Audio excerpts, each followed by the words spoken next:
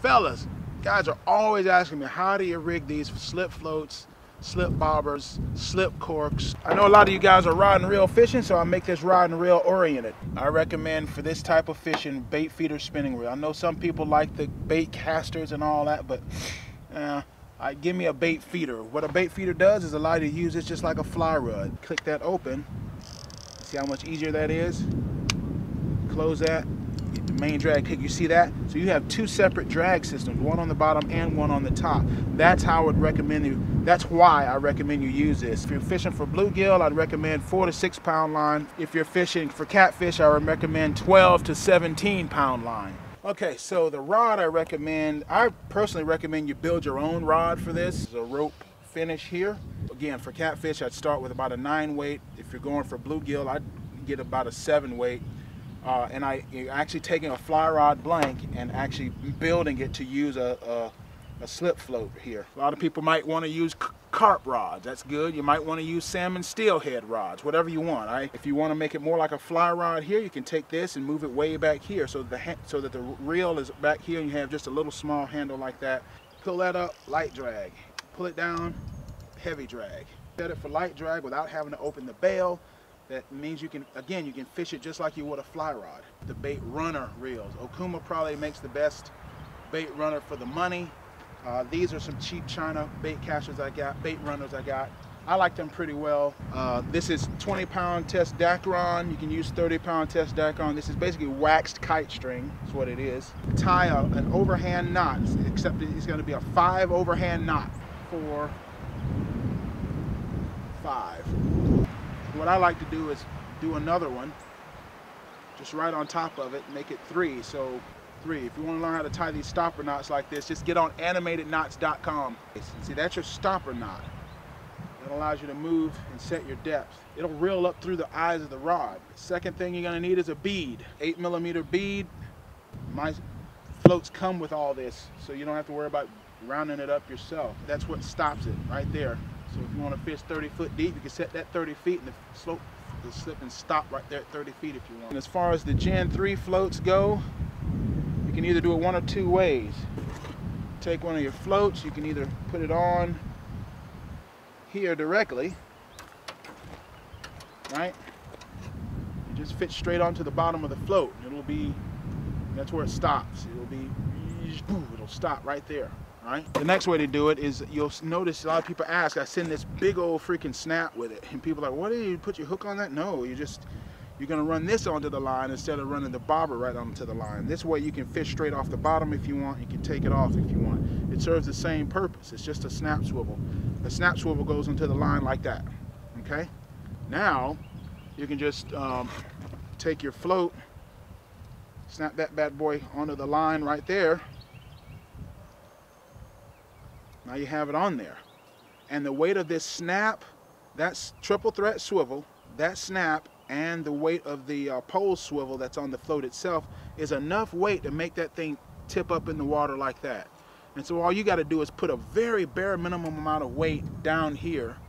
Okay, so let's pretend that this fly is your favorite treble hook with punch bait, or your favorite number 8 hook with your favorite brim bait or fly or whatever. Split shot here, split shot weight, small split shot is good. But I have tons of old lead core line from my hand lining, and I just use it, I just recycle it. Okay, so you should end up with something like this. You know, I hate split shots because they abrade the line and crush the line.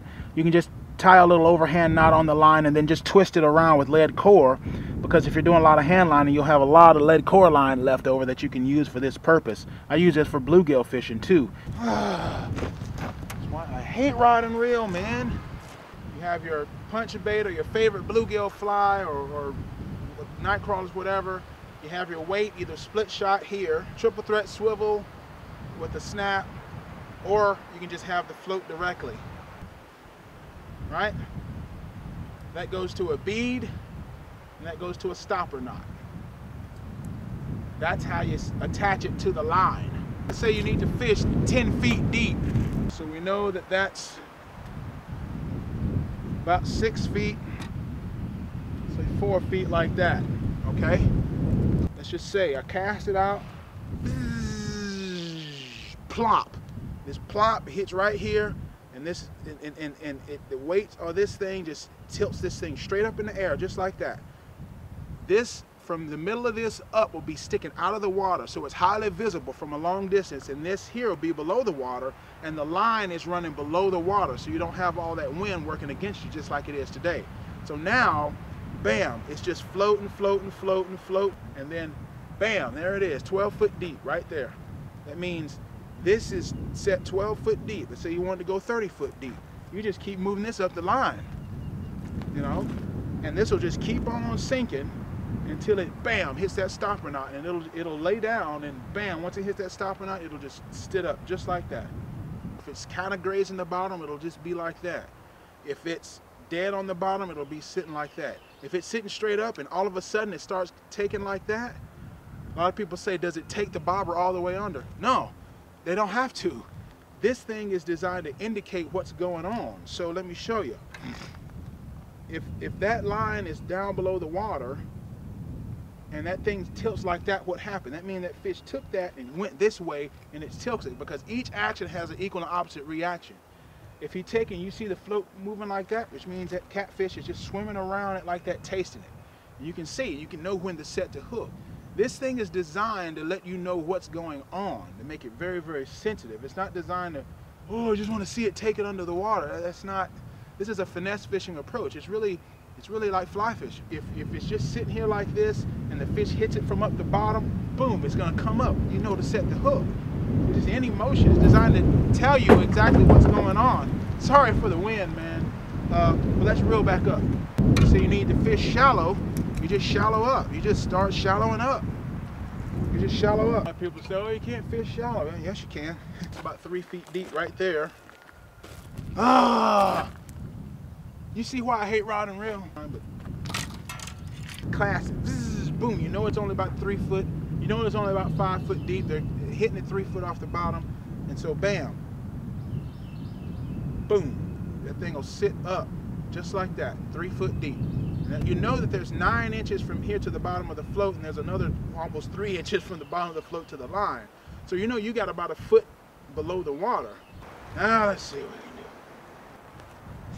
Now how do you stow it? You can just put that slip float right there in the, like that, or slip it right down through there, just like that if you want. Right there, and it'll just stay right there if you want, right? That's how you can stow it. With the Gen 3s, just take this off. Take that off. Sorry, take that off. You can just put it in your car, and that way it's all left as air. It packs down nicely. So,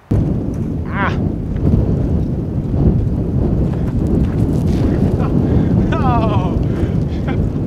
So who makes slip floats like this? You know, Mr. Jones, CJ's Catfish Bait was an early inspiration.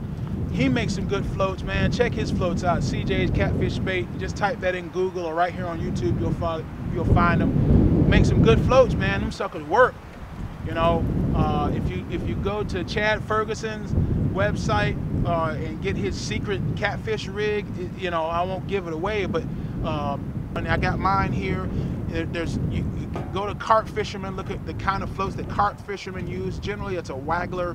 You can go to the British types of floats. You can get some. There's some dudes over there in Britain make some works of art, man. And those are some good slip floats to have. Or you can just go to the Wally World and get whatever kind of slip float, like the Commos or whatever. I think it's called Como Tackle or whatever. Yeah, that's a good place to get some slip floats. Or you can buy them from me. You know, just shameless plug. To be honest with you, they're on my website, they're on eBay, and they're on Amazon. And so you can buy them like that. Let's say you're somebody who you want to make your own floats. You know, like this stem swivel here. It's a swivel that has just a stem on it, as opposed to a double swivel that helps make them yourself if you want to make them yourself. I mean, any slip float like this works with a hand line, which is my favorite way to fish. If you haven't, see, again, I can just put that sucker down there and it just kind of unwrap. There it goes. See, I'd already be cussing mad if I were using that rod to do this, right? But same thing, bead right here. See, I have you have a bead down here and another swivel, and then I have that same sort of thing here, and I use this one for bluegill fishing with the float here. Same sort of thing right there, just like that. I can cast it out, boom, plop, hits the water, boom, it'll just stand right up just like that. Just like that. And so, so it works. I mean, the float doesn't care what it's catching or what rig it's tied to. The only thing it's designed to do is to tell you what's going on under the water. Folks, that is how you rig a slip cork, slip float, slip bobber, catfish bobber, cheese bait bobber, whatever you guys want to call them. You can use it for brim, you can use it for bluegill, you can use it for crappie, you can use it for catfish, whatever. Anything that you can catch on a float, you can use those slip bobbers and slip floats for. So get out there, be careful, and I'll talk to you guys later, all right? Yeah.